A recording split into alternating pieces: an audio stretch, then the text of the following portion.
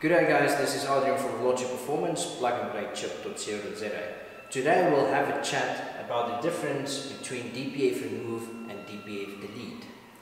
DPF Remove is the part where the actual filter gets removed from the vehicle's exhaust system.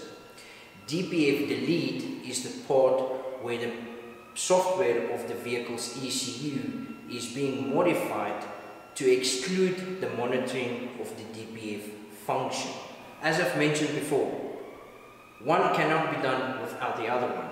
You cannot just remove the diesel particle filter without doing the software, and also vice versa. You cannot just do the software and leave the diesel particle filter in the exhaust system.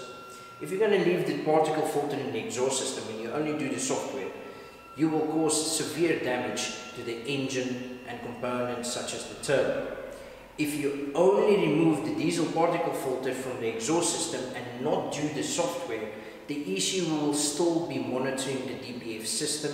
It will see that there is an issue, and you will still have engine lights on, you will still have limp mode, and you will still have attempted regeneration. The complete removal process, in other words, the software modification as well as the physical DPF removal, usually takes about a day, depending on make and model, of course.